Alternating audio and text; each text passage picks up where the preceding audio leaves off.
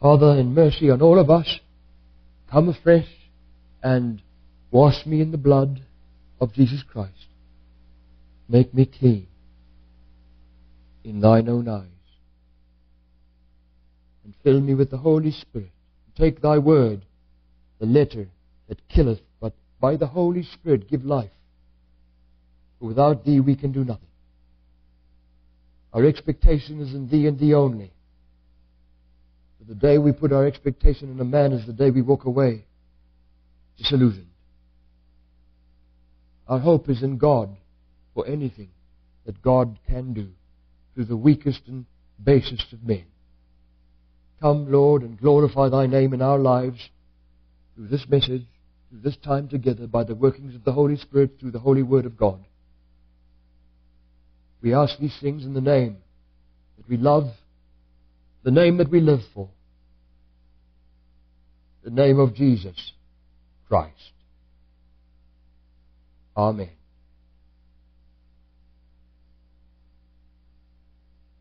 Tonight, I'd like to speak on the single greatest tragedy this world faces today.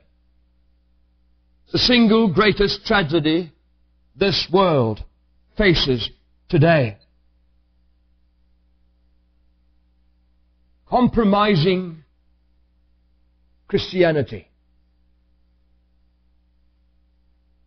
Compromising Christianity. And oh, that every Christian in this building would cry from their inner being right now at the outset of the sermon, search me, O God, and know my heart. Try me and know my thoughts, and see if there be any wicked way in me, and lead me in the way everlasting. Psalm 139, verse 23 and 24. Search me, O God, and know my heart. For if our heart condemn us, God is greater than our heart, and knoweth all things. 1 John 3, verse 20. O Christian, if your heart condemns your life, if your heart condemns your life, then I implore you tonight to sow to yourselves in righteousness. Reap in mercy. Reap in mercy. Break up your fallow ground. Break up your fallow ground, for it is time to seek the Lord. It is time to seek the Lord till He come and rain righteousness upon you. Hosea 10, verse 12. Sow to yourselves in righteousness. Reap in mercy. Do what God requires of you tonight. Break up your fallow ground, that hardened crust of earth that somehow has formed and covers the fertile soil of your heart, tragically enabling you to accept and tolerate a life of shameful compromise. Break up your fallow ground. But how? How, you may ask? Oh, I believe that fallow ground, that hardened crust, will break up in moments here tonight. But only if you carefully and prayerfully expose your heart to the unadulterated, uncompromising standard of this holy book once again. Only if you carefully and prayerfully expose your heart to the unadulterated, uncompromising standard of this holy book once again. Is not my word like as a fire, saith the Lord, and like a hammer that breaketh the rock in pieces? Jeremiah 23 verse 29.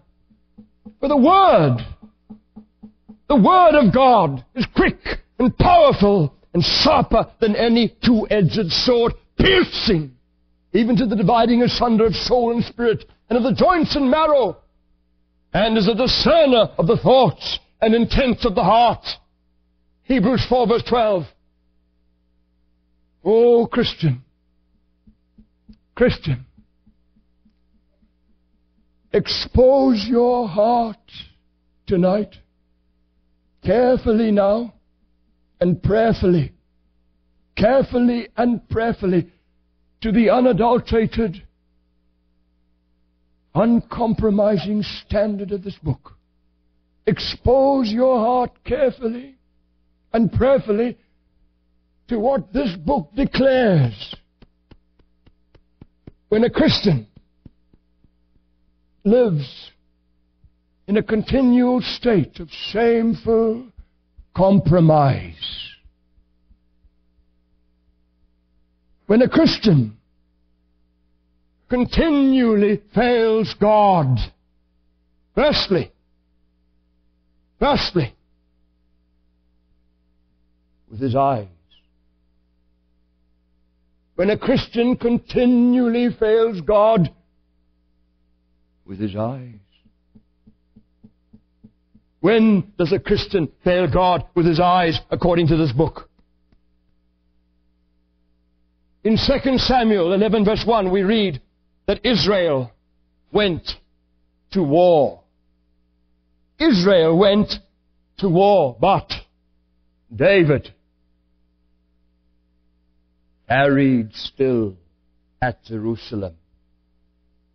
David tarried still at Jerusalem. And it came to pass in the eventide that David arose from off his bed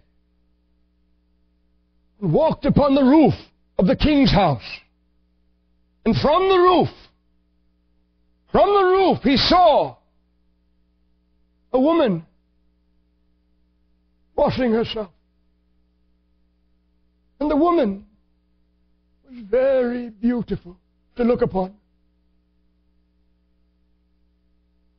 David sent and inquired after the woman.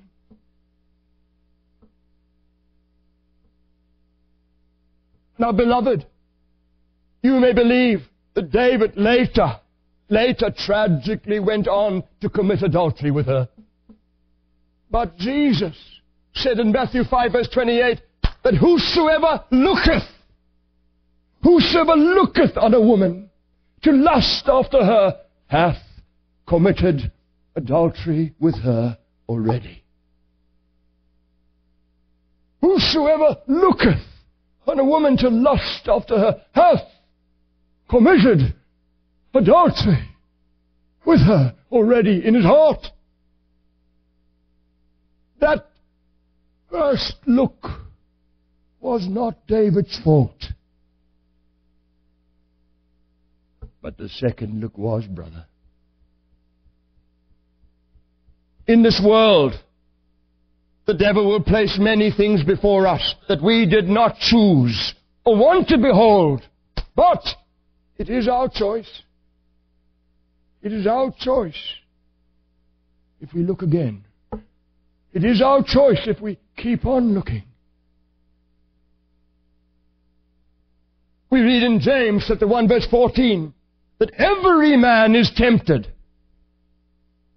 Every man is tempted when he is drawn away of his own lust and enticed. Then, when lust hath conceived, it bringeth forth sin.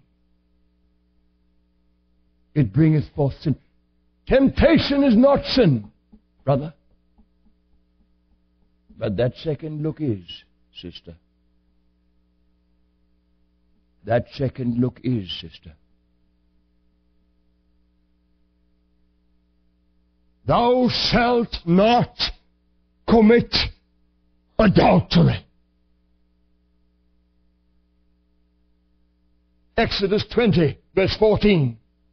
Thou shalt not commit adultery. But this commandment in God's 10 commandments is strangely linked to verse 17. It's strangely linked to verse 17. Thou shalt not covet thy neighbor's house.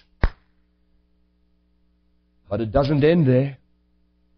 Thou shalt not covet thy neighbor's wife. Also, David.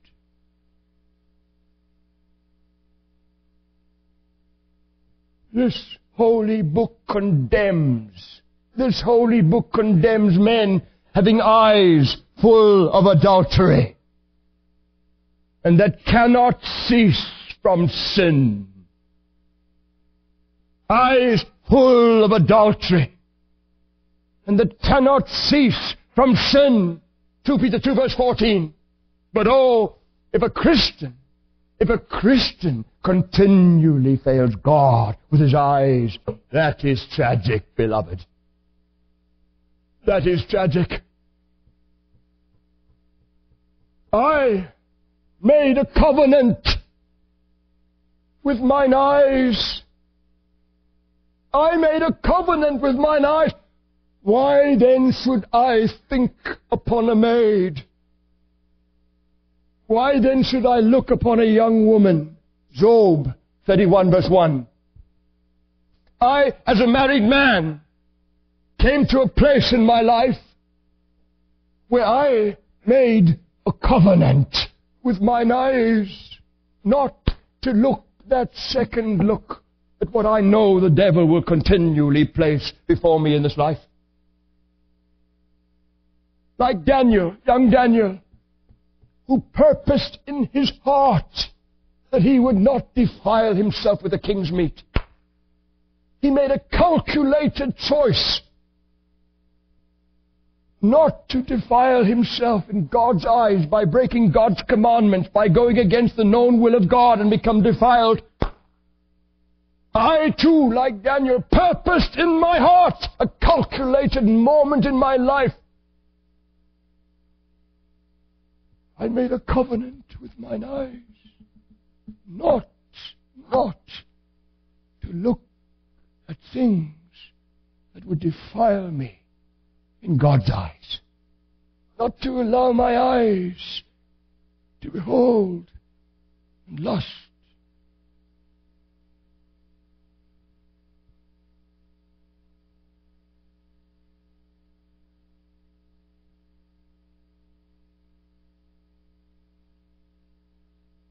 I know a lady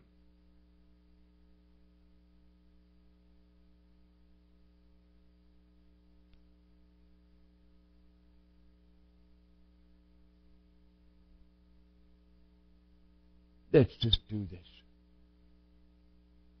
In Romans 6 verse 11, Paul writes to all Christians, likewise reckon ye also yourselves to be dead indeed unto sin. Likewise reckon ye also yourselves to be dead indeed unto sin, but alive unto God through Jesus Christ our Lord. Let not sin therefore reign in your mortal bodies, that ye should obey it in the lust thereof. Neither yield ye your members as instruments of unrighteousness unto sin, but yield yourselves unto God as those that are alive from the dead, and your members as instruments of righteousness unto God. Even your eyes, brother, instruments of righteousness unto God. Even your eyes, sister.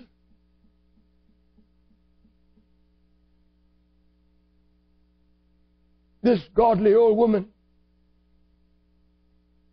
shared with me of her godly husband, who I'd known for many years when he died. She said how when they were first married, they were unsaved, a young married couple. And she said his eyes filled her with fear as he betrayed her while she looked. His eyes looked at other women. She felt fearful by his eyes. She felt betrayed by his eyes. She felt defiled by his eyes.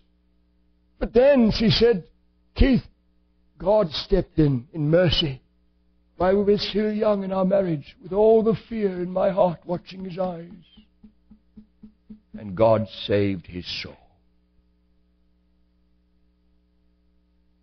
And not once, from that day till the day he died as an old man, did I ever see his eyes betray me again. That's salvation, Keith. That's Christ's salvation. Jesus Christ didn't come to save his people in their sins. He came to save his people from their sins. If you'll have it, brother, if you'll have it, sister, but oh, if a Christian continually fails God with his eyes, Christian, if you continually fail God with your eyes, I implore you here tonight to sow to yourselves in righteousness. Reap in mercy. Break up your fallow ground, for it is time to seek the Lord till he come. Not just for some short prayer at the end of this meeting. It is time to seek the Lord.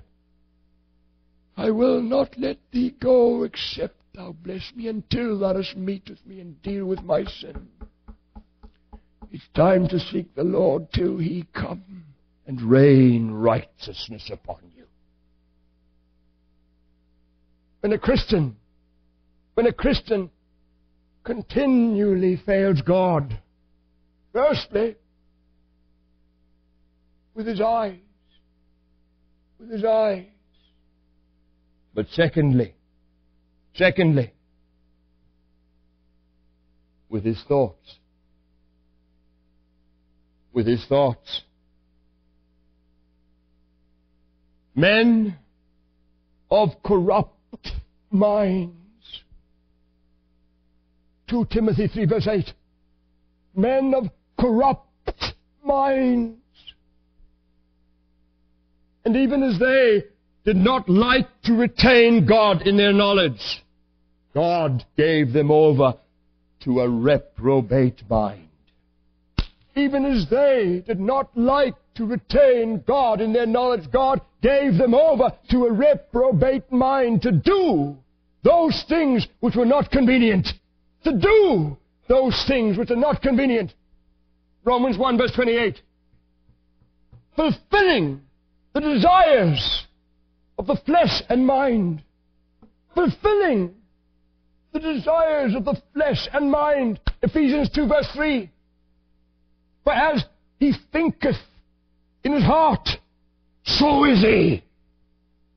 Proverbs 23 verse 7. For out of the heart proceed evil thoughts. Matthew 15 verse 19. Out of the heart proceed evil thoughts. And heart that deviseth wicked imaginations. And heart that deviseth wicked imaginations. Feet that be swift in running to mischief. Proverbs 6 verse 18. You see, God says, as he thinketh in his heart, so is he. And heart that deviseth wicked imaginations. Feet that be swift in running to mischief. Proverbs 6 verse 18. Their feet run to iniquity. Their feet run to evil. Their thoughts are thoughts of iniquity. Isaiah 59, verse 7. Woe, woe to them that devise iniquity and work evil upon their beds. When the morning is light, they practice it. Micah 2, verse 1. You see, as he thinketh in his heart, God says, so is he. What you think, you are. You are. According to this holy book, that is the discerner of the thoughts and intents of the heart. Let the wicked forsake his way, and the unrighteous man his thoughts. His thoughts. Isaiah 55, verse 7. You know how that goes literally? Let the wicked forsake his way. It doesn't say and. There's another person now, the unrighteous man his thoughts. Let the wicked forsake his way. The unrighteous man. He's speaking to the same man. The unrighteous man his thoughts. You see, as he thinketh in his heart, so is he. Let the wicked forsake his way. The unrighteous man his thoughts. Isaiah 55, verse 7. And bringing into captivity every thought to the obedience of Christ. 1 Corinthians 3, verse 10. 2 Corinthians 3, verse 10. Bringing into captivity every thought to the obedience of Christ. And be not conformed to this world. Be not conformed to this world, but be ye transformed. Be ye transformed by the renewing of your mind. By the renewing of your mind. Romans 12, verse 2. Finally, brethren, whatsoever things are true, whatsoever things are honest, whatsoever things are just, whatsoever things are pure, whatsoever things are lovely, whatsoever things are of good report, if there be any virtue, and if there be any praise, think on these things. Think, literally in the Greek, allow your mind to be occupied with these things. Allow your mind to accept and be occupied with these things. Philippians 4, verse 8. Think on these things. Whatsoever things are true. I want to challenge you young people. I want to challenge you older people. The music you listen to. The magazine you read when you look around and no one that knows you profess Christ is watching. But God's watching. And the devil.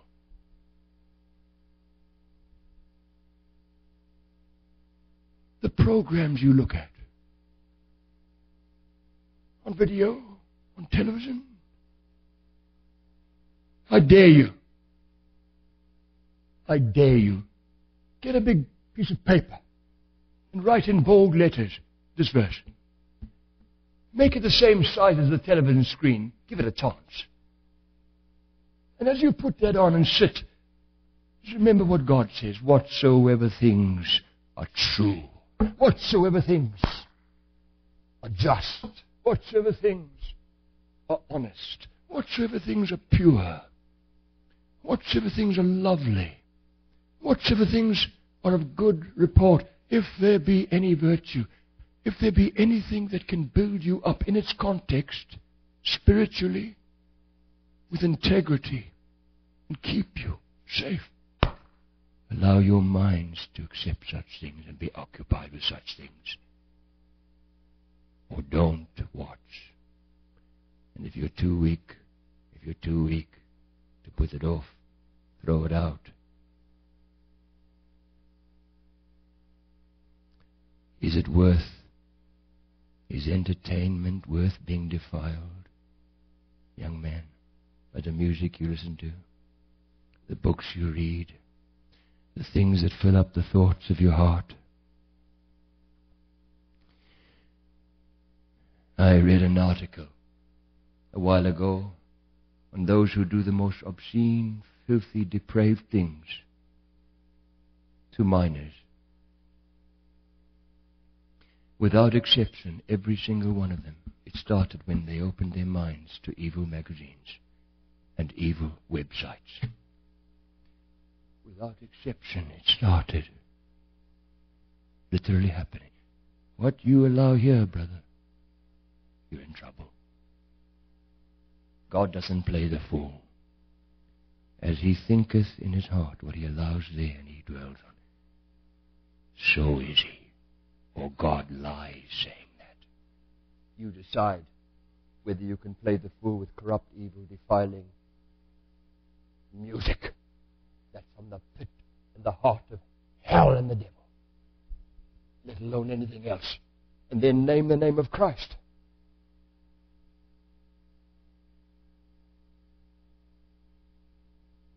When a Christian continually fails God, firstly, with his eyes. Secondly, with his thoughts. Thirdly, with his lips. When does a Christian fail God with his lips, according to this book?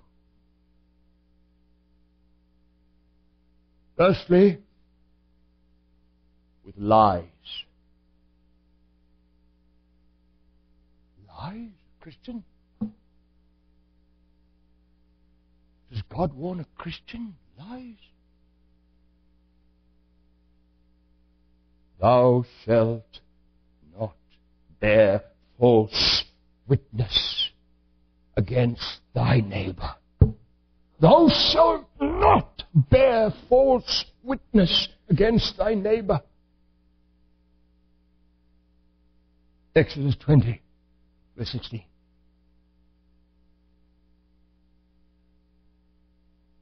An hypocrite with his mouth destroyeth his neighbor. An hypocrite with his mouth destroyeth his neighbor. Proverbs 12, verse 9. The tongue is an unruly evil, full of deadly poison. James 3, verse 9. Lying lips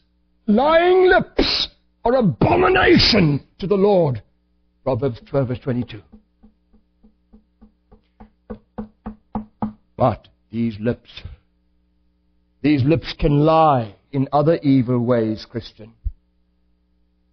These lips can lie in prayer.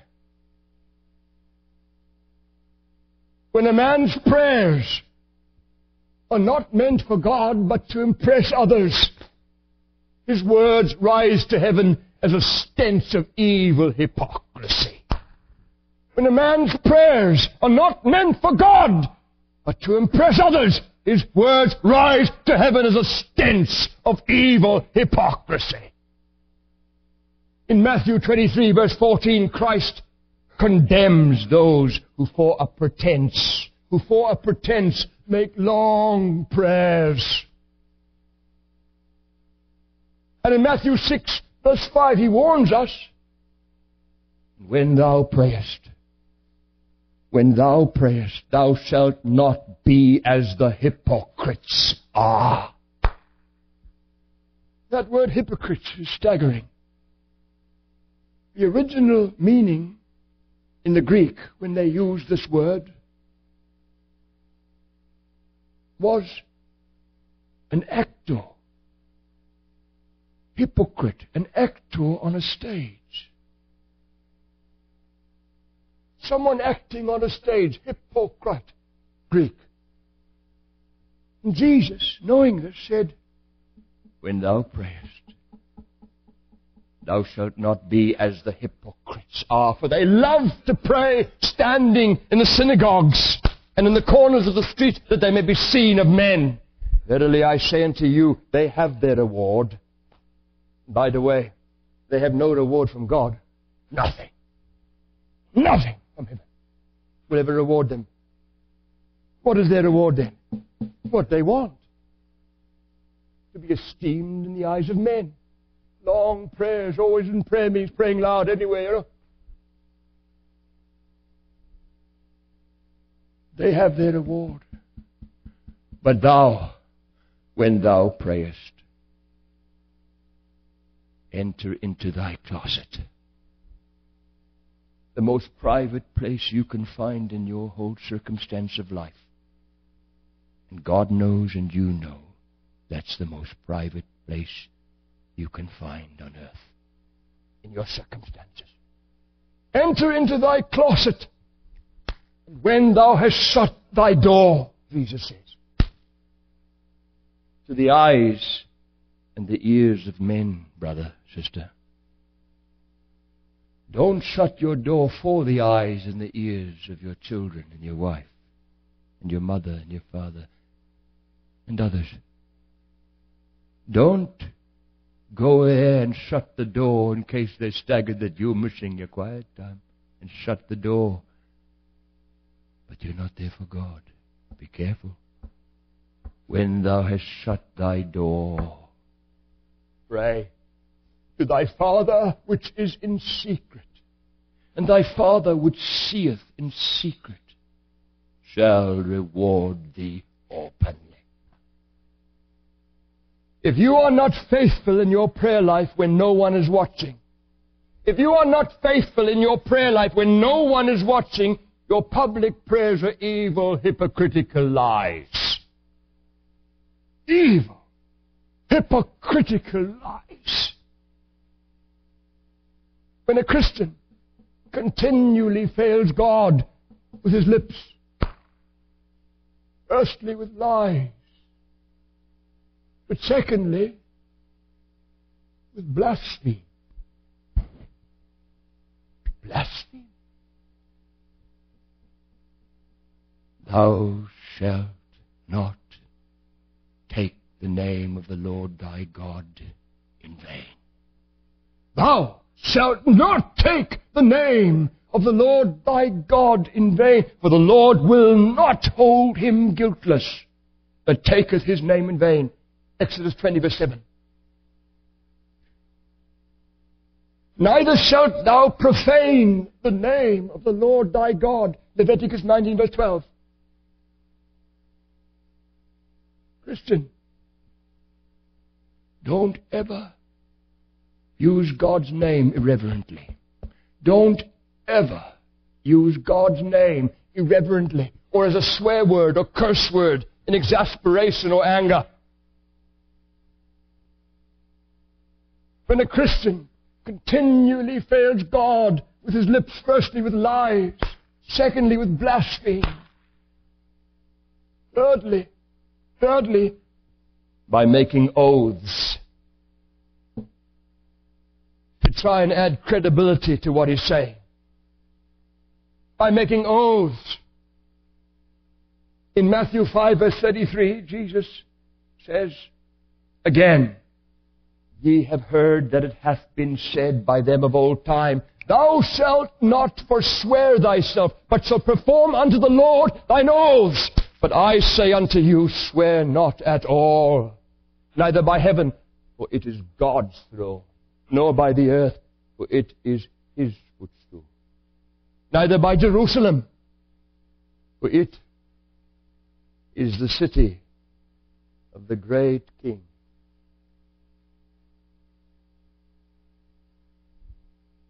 Neither shalt thou swear by thine head, because thou canst not make one hair white or black.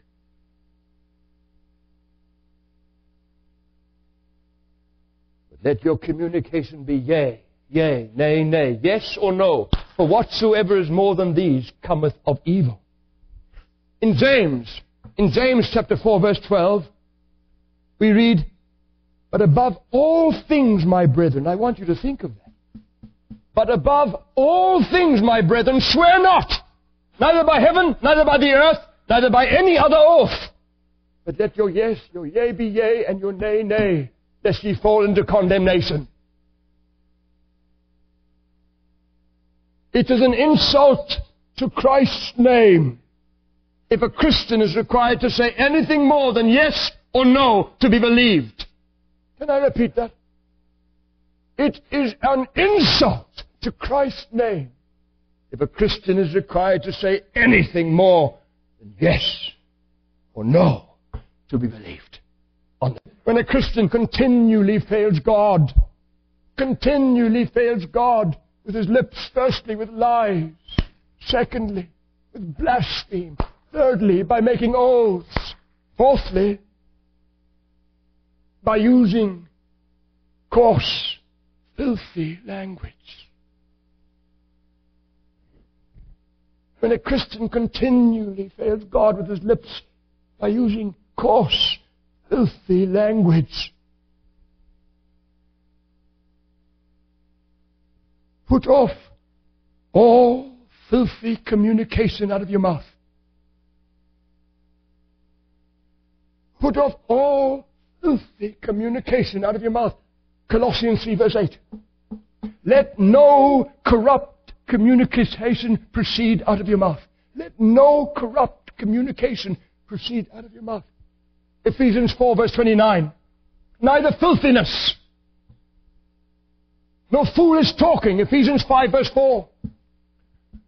Beloved, this holy book condemns those whose mouth is full of cursing. Romans 3 verse 14. Now that word cursing in the Greek, vile, obscene, offensive, filthy language. All those words. The Greek is so rich, but that is what it says. It condemns those whose mouth is full of cursing. Romans 3 verse 14. But if a Christian continually fails God with his lips by using coarse, filthy language, that is shameful. That is shameful and tragic, beloved. Tragic. When a Christian continually fails God with his lips, firstly with lies, secondly with blasphemy, thirdly by making oaths, fourthly by using coarse, filthy language, fifthly with murmurings.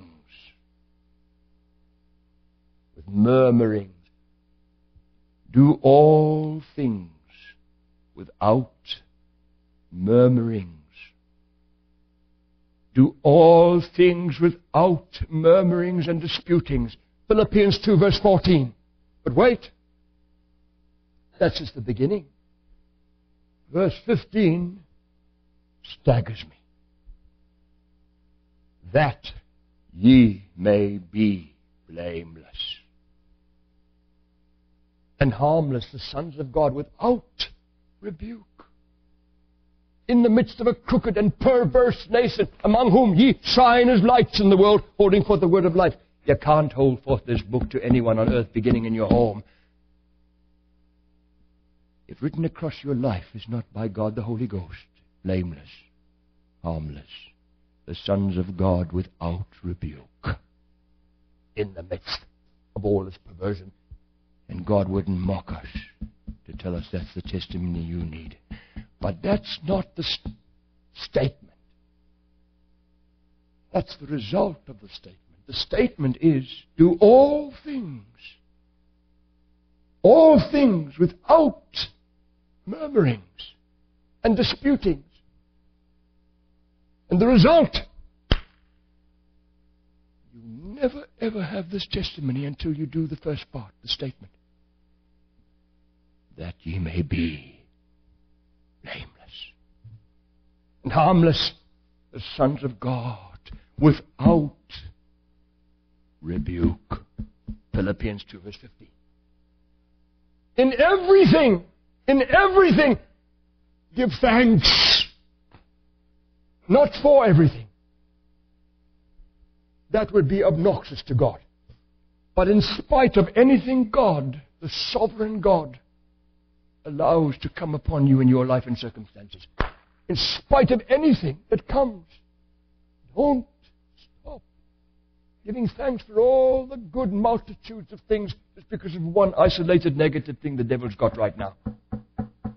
Don't become a perfect murmurer when God wants you to be a perfect worshiper.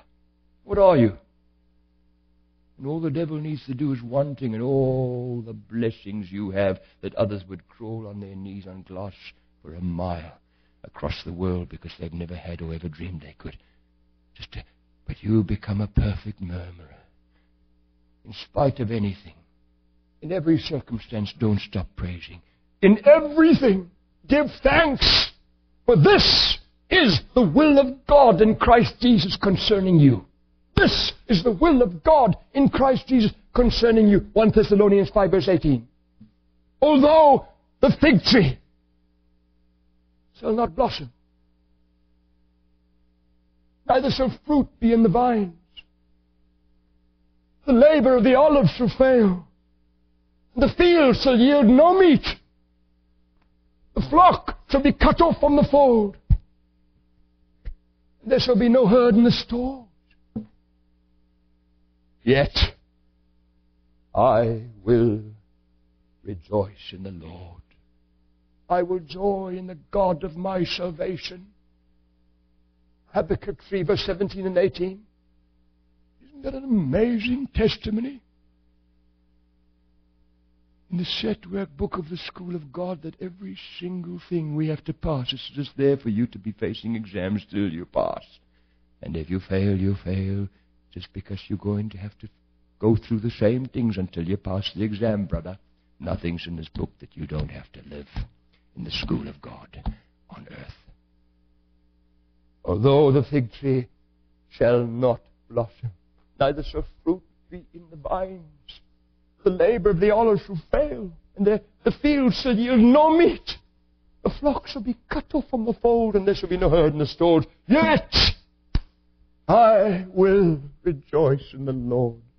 I will joy in the God of my salvation. Habakkuk 3 verse 17 and 18.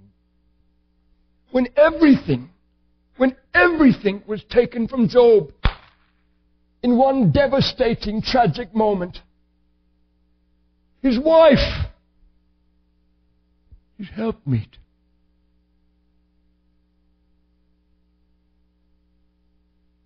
in brokenness and bewilderment, turned to him in chapter 2 verse 9, and she cried, "Curse God! Curse God! And die! Die!" But he said unto her, "Thou speakest as one of the foolish women speaketh." What? Shall we receive good at the hand of God?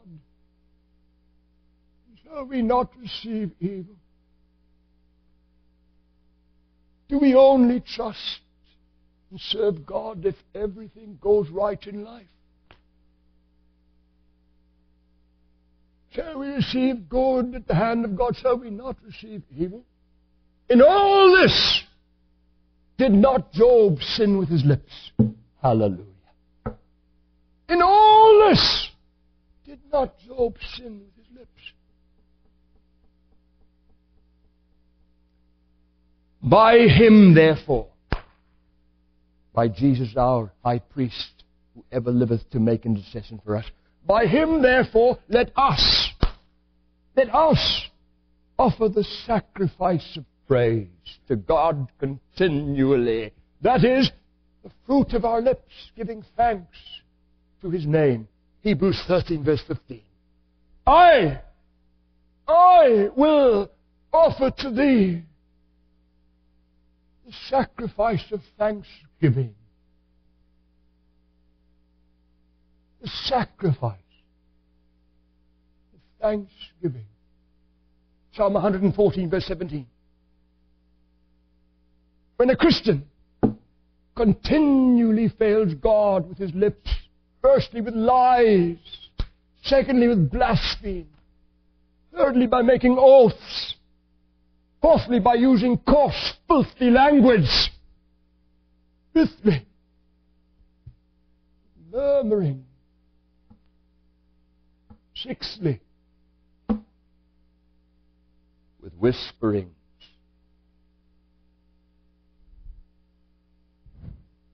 With whispering. Speak not evil one of another, brethren. Speak not evil one of another, brethren. James 4 verse 11. He that uttereth a slander is a fool. Is a fool.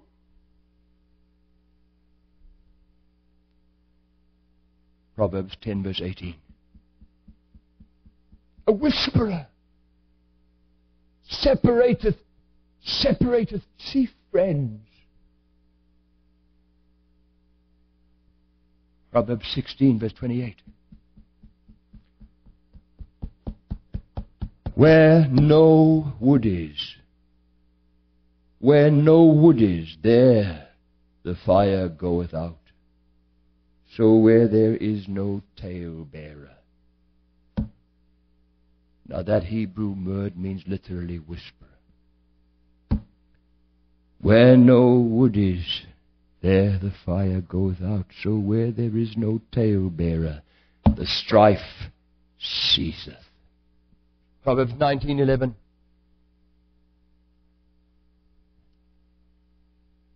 Sorry. 26 verse 20.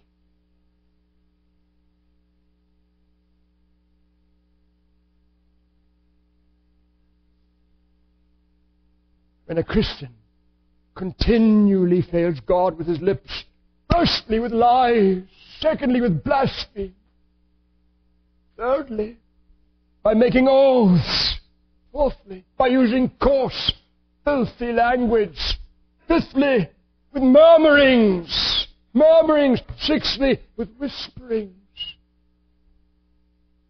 seventhly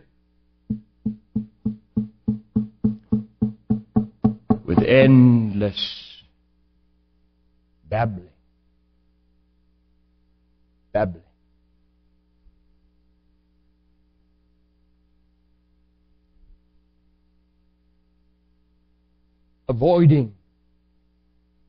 Avoiding vain babblings.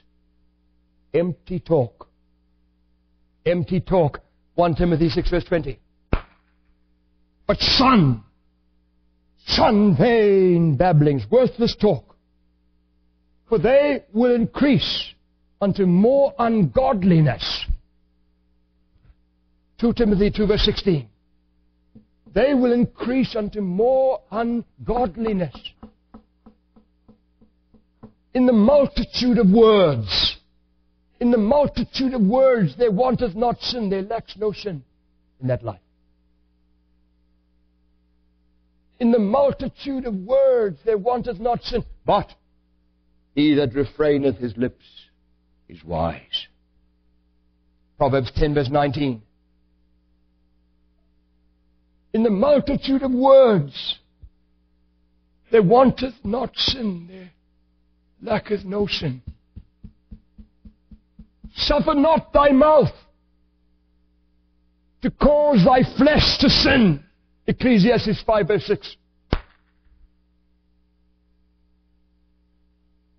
So is the tongue among our members that it defileth the whole body. So is the tongue among our members that it defileth the whole body and setteth on fire the course of nature. James 3 verse 6. In the multitude of words, brother, sister, young person, no sin is lacking in that life, God says. Argue with him. Empty, void words, that is. Empty talk.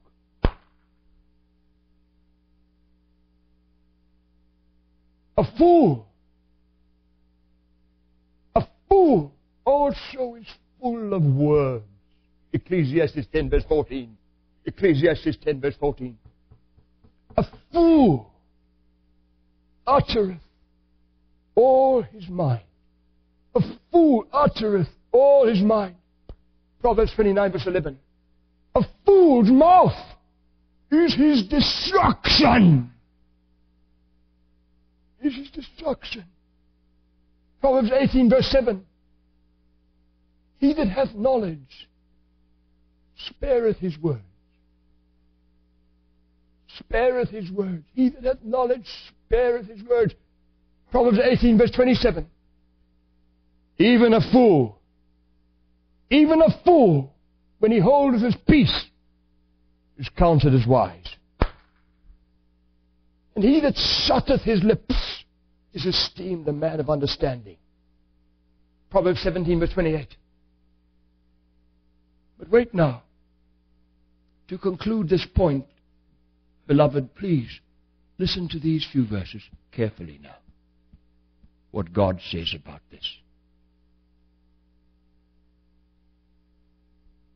A man hath joy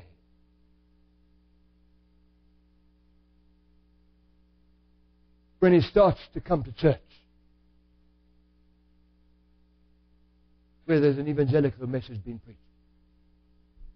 A man hath joy when his wife decides to live in total subjection to him as a slave. A man hath joy when his children are just perfect and don't give him any uphill. They're just perfect. A man has joy when his work, just the salary, the prosperity, everything goes right. No. You'll never know God's joy with these things. What does God say? The God who created us. You can argue with God and say, I'll only know joy when my wife changes, my children change, my work gets steadfast and I can get a good salary. When everything goes right at the church, you won't know any joy, brother. Not the joy God's speaking of. Joy unspeakable. A man hath joy, God's joy, by the answer of his mouth.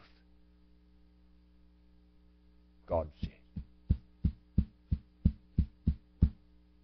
Proverbs 16 verse 32.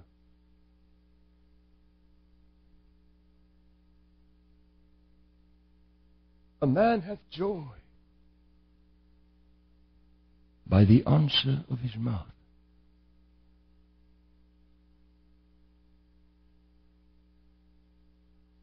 For he that will love life and see good days. Now, if I had to give all of you a piece of paper and a pen, including children, and you were to be utterly honest, what a man, a woman, a child needs to do, apply his life to, in the light of everything in the Bible, what you know of it, to love life. Now that's a staggering word. To love life and see good days. Now God has an holy obligation. He is obligated to make you love life and see good days. By what? All the things you want to name before you will love life and see good.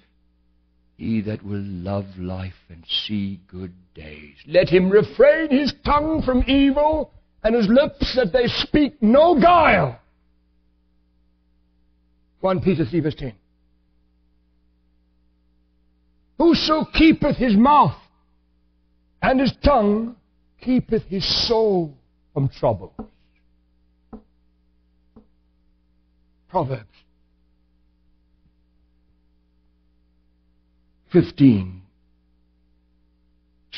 Proverbs 21 verse 23. Whoso keepeth his mouth and his tongue keepeth his soul from troubles. From troubles.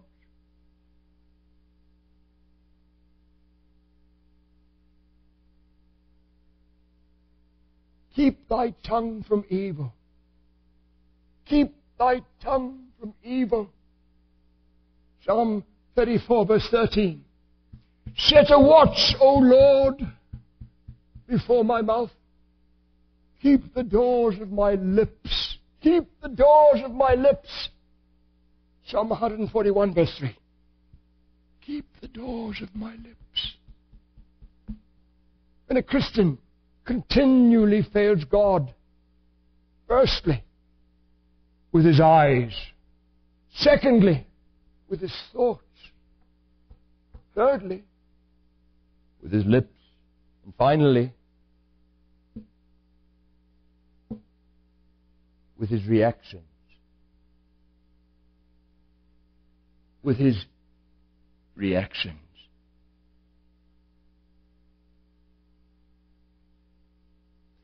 The fruit of the Spirit, capital S, is temperance. That is self-control. Galatians 5 verse 23. The evidence that the Holy Spirit is controlling a life is self-control in that life.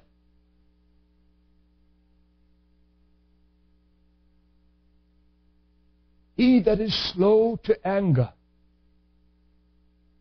he that is slow to anger is better than the mighty, and he that ruleth his spirit than he that taketh a city.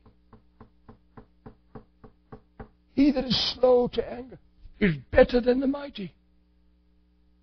And he that ruleth his spirit, that's in control of his spirit, than he that taketh a city.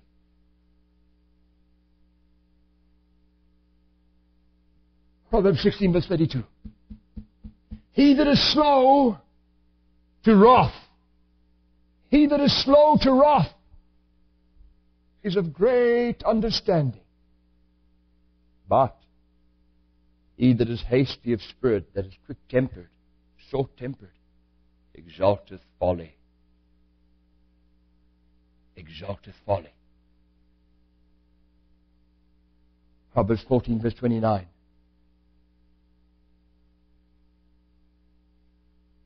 Love is not easily provoked. 1 Corinthians 13 verse 5. That word there is agape love. It's not the human love. That's a different Greek word. It's a love you cannot live apart from to the degree you are yielded to God, absolutely surrendered, and controlled. That is, filled means controlled because of absolute surrender to His will. No fight left. On the altar, the evidence that the Holy Spirit is in control is, no matter how trying the circumstances, a spontaneous reaction with God's fruit, the fruit of the Holy Spirit. Love is not easily provoked. God's love controlling. The fruit, the evidence of the Spirit is love. Love suffereth long and is kind, brother. Love covereth a multitude of sins.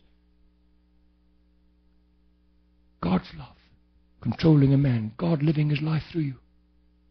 Spontaneous reactions because you yielded.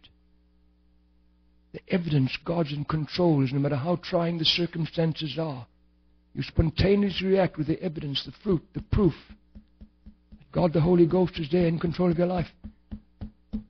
Love is not easily provoked.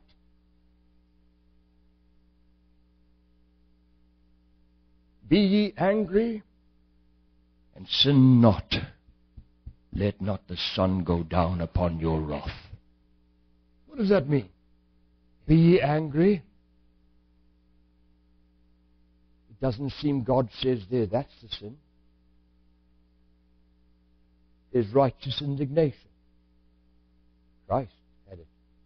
And Christ in us will have it. Be ye angry and sin not. Let not the sun go down upon your wrath. Don't allow other people's failures to eventually cause you to fail more than them in your anger. Here, the discretion of a man deferreth his anger, and it is his glory to pass over a transgression. It is his glory. The discretion of a man deferreth his anger, And it is His glory to pass over a transgression, God says.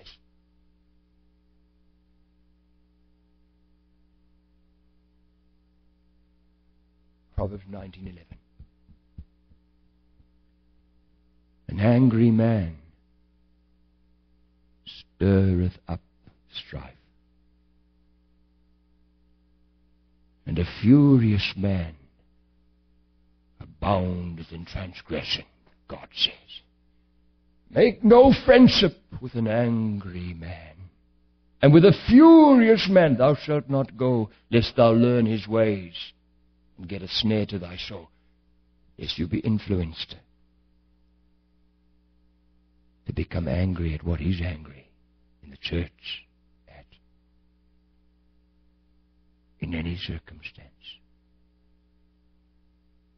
The discretion of a man deferreth his anger, and it is his glory to pass over a transgression, brother, sister. When a Christian continually fails God with his reactions,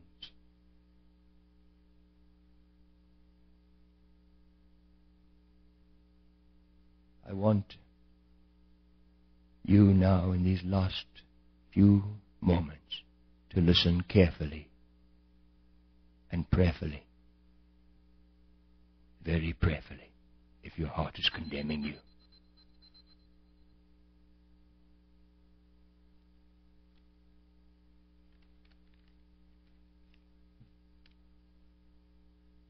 The greatest single tragedy this world faces today, the greatest single tragedy this world faces today, is compromising Christianity. Don't doubt that.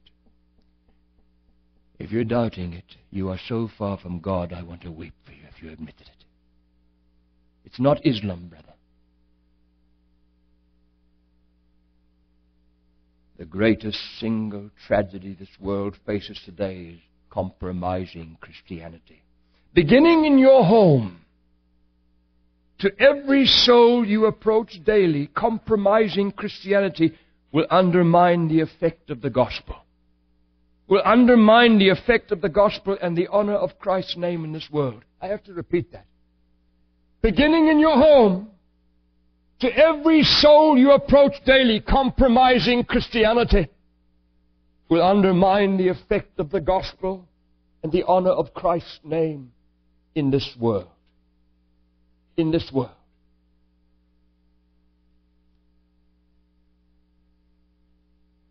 We prayed, search me, O God.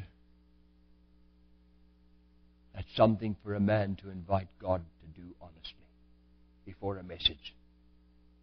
But if you had the courage to do that, because you're part of the single greatest tragedy this earth faces, and the consequences of it are part of your responsibility because of your compromising life. Know my heart. Know my heart. The heart is deceitful above all things, God says in Jeremiah 17:9. Desperately wicked. Who can know it? Who can know it?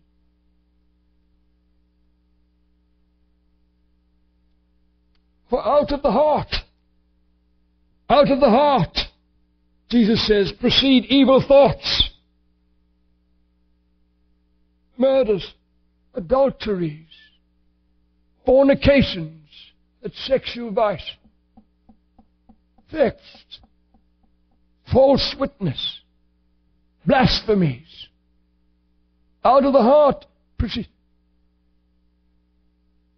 Create in me a clean heart, O God. That's a staggering prayer and a desperate, desperate mind with God. Create in me a clean heart, O God.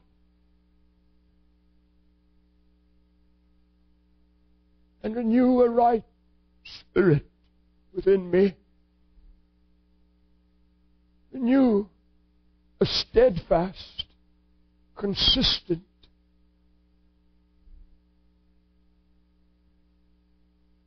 living of the standard of this book in the light I've been given.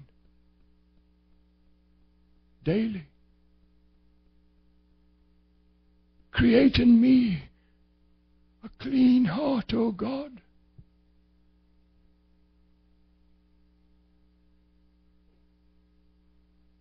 And renew a right spirit. Steadfast, consistent obedience to the standard of the Scriptures in the light I've been given. Or does God command you to live these things, mocking you, knowing you can't? Grieve with you even if you... No, brother, no, sister. I wonder how many people sitting here tonight desperately need to cry to God. Desperately. Oh God, forgive me for this shameful, continual, compromising Christianity. With my eyes, continually failing God with my eyes. Continually failing God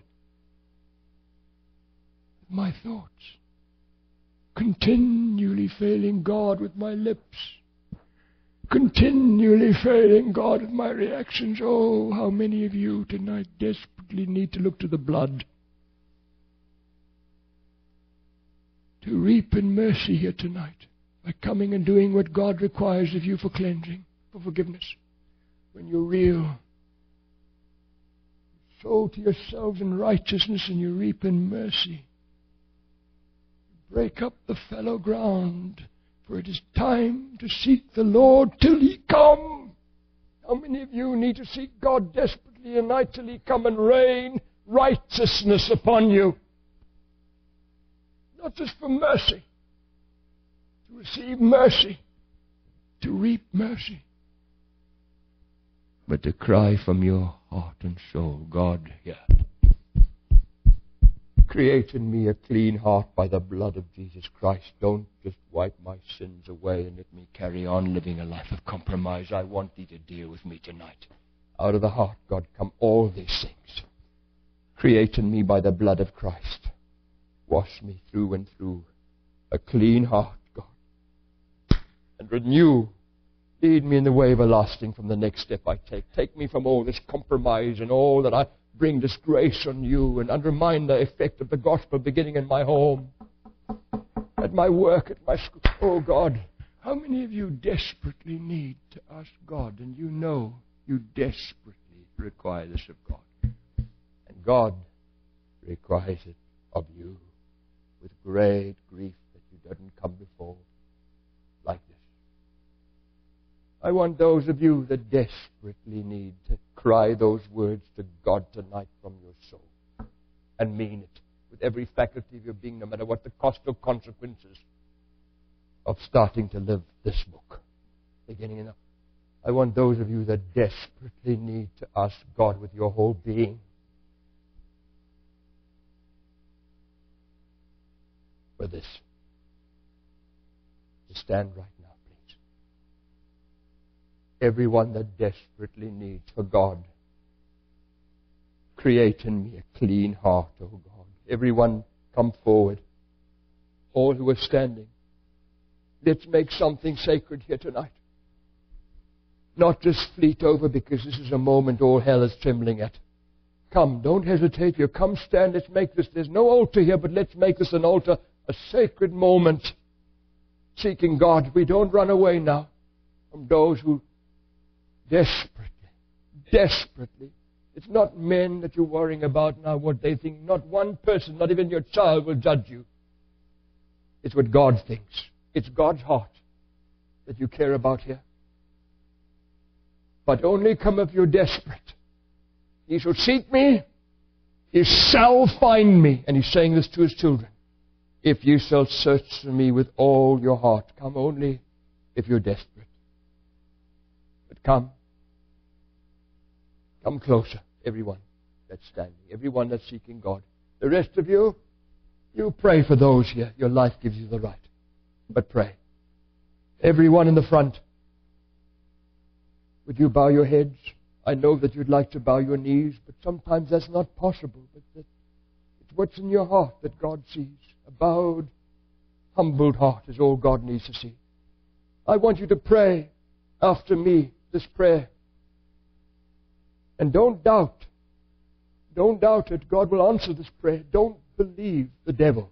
It will tell you God will turn his face away and say, no, I'm not interested in your desire to be what I ask you to be, what I command, what I cry and call upon you and grieve if you don't. Don't you dare believe the devil. You believe God. He won't turn his face away from his people, his child, who right now desperately wants everything God's longed for so long to be made right in your life by his grace. God does not look at the words. God does not look at the words that proceed out of the mouth. God looketh at the heart, from whence they come. And if you, as best as you can, though you're praying the prayer I'm leading you, if you let God see this is your prayer, though a man's leading you, that's all God will require. He can't ask or expect more than the best of your ability and honesty to say these words from your heart. And he will answer this prayer. So I want every one of you to pray aloud with me, but to God as best as you can. That's all. Pray aloud now. Oh God, I come to thee in shame, in sorrow, in grief, for all the inconsistencies, the shameful compromises in the light I've been given, and knew that I was defying God and defiling myself. But I did these things in defiance of God. Have mercy on me. Forgive me for the grief of my life. Forgive me for every failure, every sin. Wash me in the blood of Christ. The blood of Jesus Christ, God's Son, that cleanseth us from all sin. I put my faith in the blood. I bring nothing to thee for forgiveness but the blood of Jesus, God the Son. Wash me clean by the blood of Christ from every failure, that I may be clean and pure in the eyes of God, because of the blood only that I put my faith in. But let the blood go deeper. Wash me through and through, and through and through, and through and through. Create in me a clean heart, O God, and renew a right spirit within me. A steadfast, consistent living, the standard of this book, in the light I have been given by thy grace. I absolutely surrender here tonight. I lay my life on the altar of God. Take my life and let it be consecrated, Lord, to thee. Take every faculty of my being, and by thy grace, live out thy life within me. O Jesus, King of kings, fill me with the Holy Spirit. By that I mean, take control of this life. absolutely surrendered, cleansed in the blood, a heart made clean by blood, and a desperation for what's left of life, though it might be a moment, for God to be glorified in my eyes,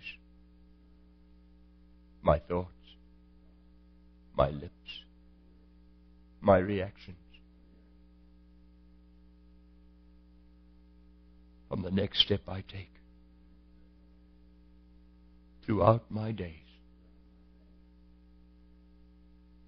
glorify thy name through this life by thy grace. And give me the grace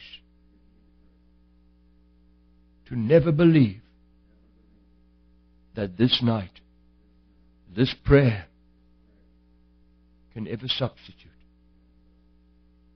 the need to daily meet with God, alone with Jesus, meditating the Word of God, unhurriedly, delighting myself in the law of the Lord, day and night, every moment God gives me to soak myself in the Word of God and be consumed in prayer and communion with God. For if I never neglect the meeting with God, morning and night, I will not go backwards, but grow from this time forth consistently, as more light is given and more grace is given, that Christ will be seen in me more and more. For I long that Christ only, always, will be seen in me by thy grace. Beginning in my home, at my church, at my workplace, and even in front of my enemies. In Jesus Christ's name, for His glory. Amen. Now, beloved, there's no moment in your life that you absolutely surrender and all the light you're given that makes you absolutely perfect. What it does do, though, is when you absolutely surrender to all the light and desperately require God to take control as you have tonight. Before it's ups and downs, more downs than ups, if we're honest. But since then, all it doesn't perfect you.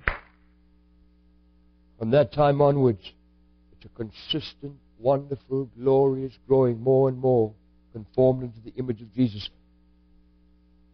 Until you die, God's going to be doing more and more of that. But hallelujah, for moments like this, your life can stagger the powers of hell virtually every step you take. So long as you don't miss the time with Jesus. Neglect this in the time that God gives you if you discipline your life ruthlessly, so that you can spend time with Jesus by not doing anything that's not necessary in life, so that you can find the time, because you got to bed early, you can get up early, because you didn't have to sit hours speaking babblings.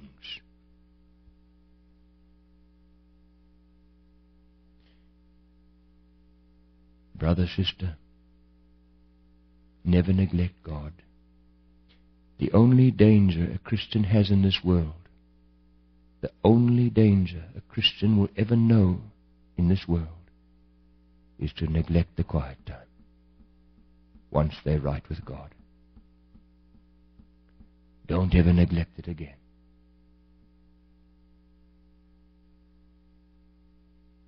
My mind was a little tired tonight. I don't know if it's the old age or what, but I just gave 2 incorrect references just for the sake of that video. Doesn't matter though, I didn't misquote the word. That's the first time I think I've ever misquoted the references anywhere. Must be getting old. I want to die climbing. I don't want to retire. My little children said to me, Daddy, when is Daddy going to retire? And I had to think hard. I said, when do you retire if you're a soul winner? Or a preacher? When do you stop? Oh my, I want to preach just as I'm dying. Let me die in the pulpit even. Give you a fright, but that's okay. Now, beloved, start tonight. Go and be with Jesus. Fast as you can. And then never ever miss Him again. Morning and night. You'll be stunned. You'll never start these failures again. If an isolated failure comes and all the victory God's going to give you, don't give up. You get up. You ask for forgiveness desperately for that one isolated failure, and then you be careful on that area. You pray so much about that particular area where you failed. And you watch how God gives you the grace. If you're renewed day by day, do that which is more than your necessary food to stay strong and alive. Thy word.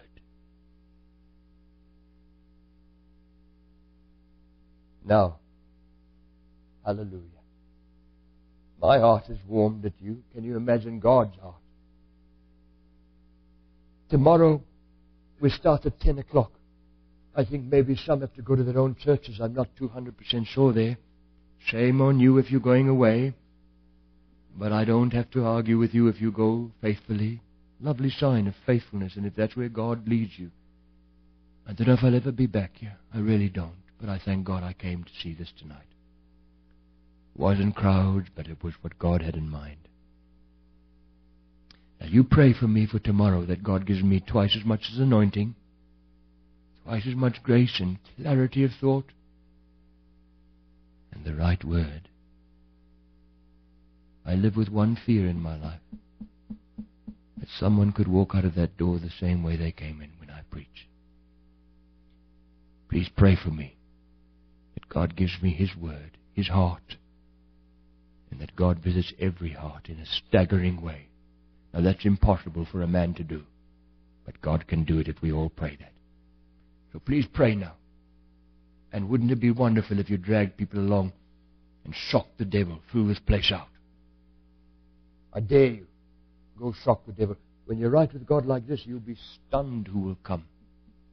You'll be stunned who will come. How God will honor you. Now. So go try and bring people tomorrow. Morning and night, okay? 10 o'clock in the morning.